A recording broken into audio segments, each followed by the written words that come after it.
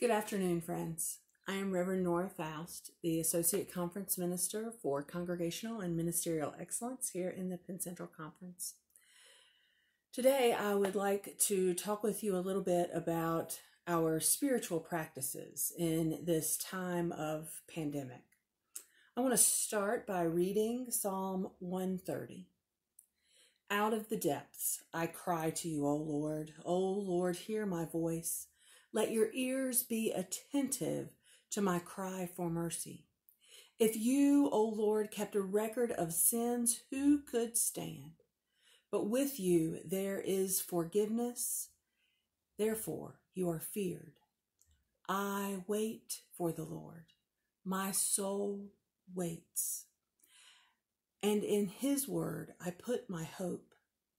My soul waits for the Lord more than watchmen wait for the morning. Yes, more than watchmen wait for the morning. O Israel, put your hope in the Lord, for with the Lord is unfailing love, and with God is full redemption.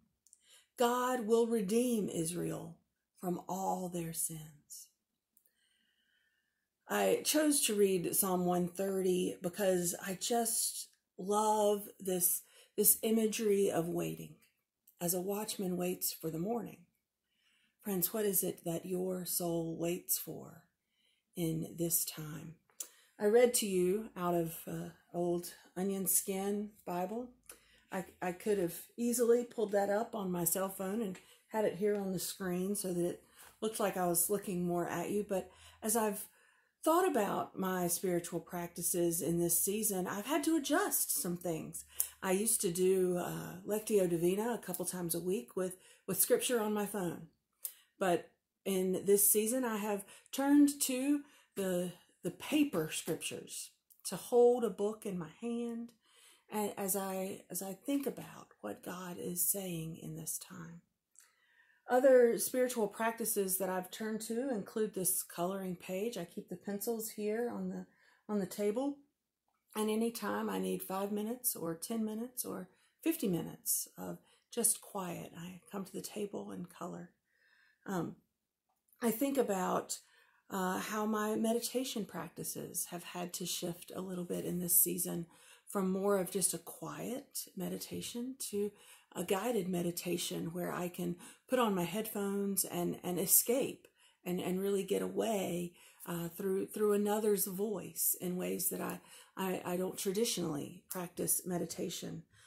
For quite some time, I've had a knitter in the house, a guest in our home that kind of got stuck during the beginning of the pandemic and has been here for several weeks. Is knitting your spiritual practice? How might you have adapted it for this season of life? There are inward disciplines that we think about, of prayer and fasting or meditation and study. How do you engage those right now? What do you do? I have enjoyed neighborhood walks that are physical exercise, but are also me getting out into the world for a few minutes. It is me quietly strolling with God, listening for God's voice through the birds or the breeze. I miss some of the outward practices that I used to engage regularly, including solitude and service. I've not had much solitude of late, being in the house with all of my family here.